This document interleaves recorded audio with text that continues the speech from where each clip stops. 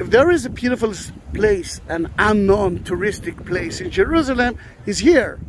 And together with me is one of the best tour guides, Tal Megged. And Tal, why here? First of all, I want to introduce my friend Mirat. She came from the Galilee. She lives near Nazareth, by the way. Oh. So what was the question?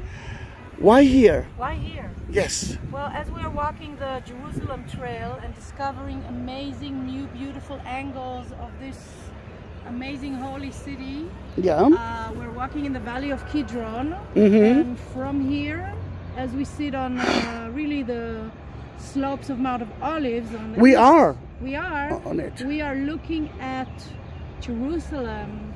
We can see the walls of today, the Turkish walls, the 500-year-old walls.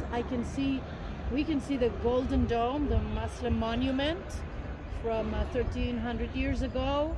And to the left of it, you can see the structure of Gate of Mercy, or you can call it Eastern Gate or Golden Gate.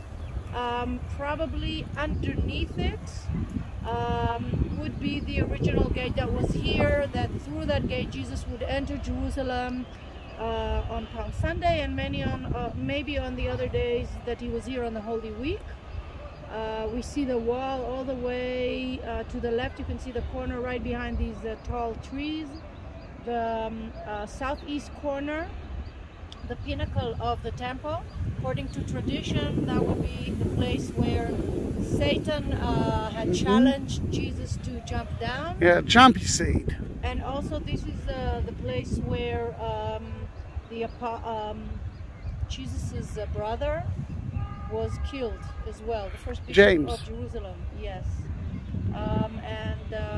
It's just beautiful. Around the corner in a few minutes we will be walking to Gethsemane, and for our Catholic friends we have the tomb of Virgin Mary. Not only for the Catholic, Orthodox as well. The tomb of Virgin Mary, where she was buried. She was not dead, in her coma, and then she was the Assumption. Yeah, from here.